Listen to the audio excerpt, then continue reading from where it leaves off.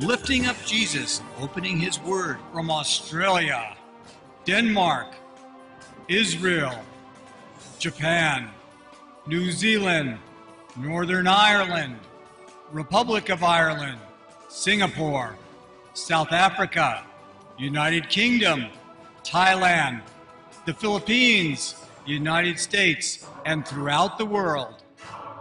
You're watching Moriel TV.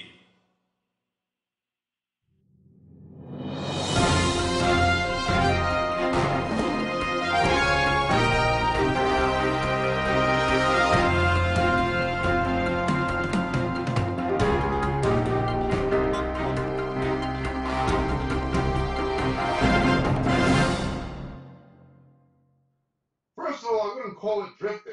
I would call it a purposeful decision to adjust their eschatological beliefs. What do I attribute it to? 100 years ago, 200 years ago, 500 years ago, it would have been a very little practical consequence if a believer was pre-trib, mid-trib, post-trib, intra-seal. It wouldn't have mattered a few generations ago.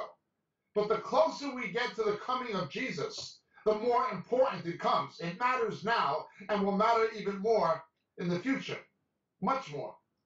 I attribute it to the Holy Spirit opening the eyes of faithful believers and showing them the truth, that the church will enter the tribulation, that it will be purified in the tribulation, that between the sixth and seventh seal, the Lord will come and will remove the church before the day of the Lord when the wrath of God is poured out on the kingdom of Antichrist.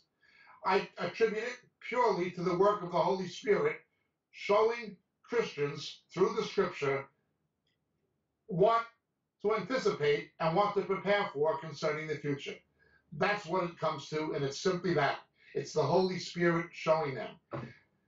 Now, God works through people. He may be raising up people, writing books or producing tapes. He may have different people who are expounding the scriptures in such a way that they're showing that pre-trib is wrong, that the Lord is coming indeed during the 7-year period, specifically between the sixth and seventh seal, before the day of the Lord. That may be true. He's working through people to help disseminate that truth, but nonetheless, it's essentially a work of the Holy Spirit showing the people of God. The Holy Spirit preparing the body of Christ for the return of Jesus. That's what it comes to.